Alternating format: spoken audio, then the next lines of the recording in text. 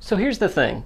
I am a huge fan of trackball mice. I've been using them for years, specifically the Logitech M570. Back in the day, it was what one of my teachers used to edit video, so I thought I'd try it for myself, and I've never looked back. And over the years, other creator friends of mine have stuck with regular old mice and have complained about problems with their wrist, whereas I've never had that issue thanks to the ergonomics of the trackball. And as far as accuracy goes, I have never had a complaint. I've gotten so used to the trackball that I've done really detailed work in Photoshop with it, whereas most people may have picked up a pen tablet. And it's great for video editing because you can just click and drag through the timeline instead of having to pick the mouse up and move it back and forth over and over again. All that to say, when ProtoArc came to me and asked if I wanted to check out their new EM01 trackball mouse, I was all over it. So you have a lot of features on this thing. You have an LED rim light, your scroll wheel, a forward and back button, your light switch button, your switch device button, and your DPI button. So some of the cool things about this mouse, you have an adjustable grip angle, so you can modify that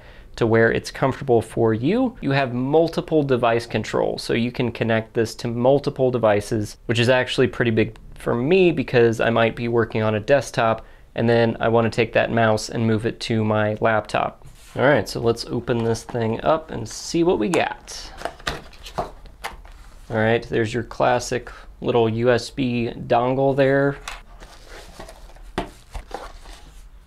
Got a little user manual.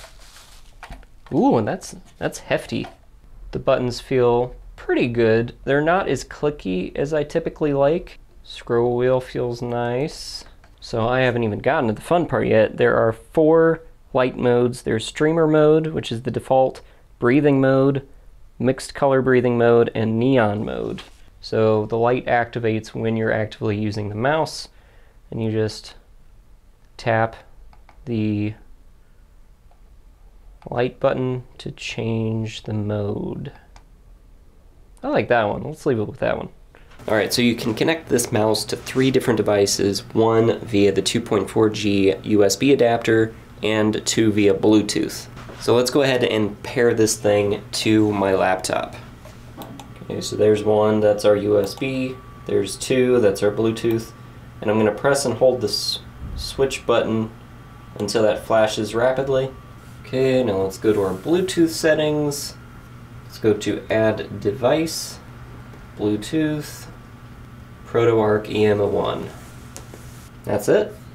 Alright, so I've been using this thing for a few days now, and I've used it in Photoshop.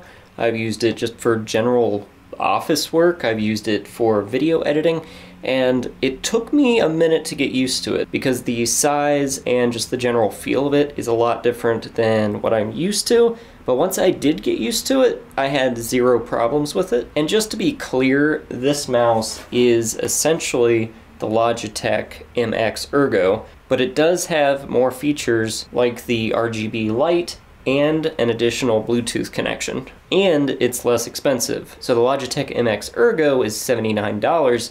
This mouse retails for $59.99, but as of this recording, if you go to their website, you can get this for 20% off at $47.99. So the last test I'm going to do here is, unfortunately, I don't have 3 computers to do this demonstration. So what I've done is I plugged the USB dongle into this machine. I've also paired it with the Bluetooth, and I've paired this machine with Bluetooth. So if we switch this to 1, you can see the cursor moving around. All right, let's switch it to source 2. And now it's connected via Bluetooth. And now let's move over here. Let's move it to source 3 and see if it works. There it is. So I've got to say, I actually really like this mouse, especially from a brand that's fresh on the block. They did a really good job putting this together. If you want to check it out for yourself, I'll drop a link in the description below, and hopefully you can still catch that 20% off. But before you head over there, be sure to give this video a thumbs up, hit subscribe and ring the bell so you don't miss any of my future gear reviews. But that's all I have for today, guys. Thanks for watching, and I'll see you next time.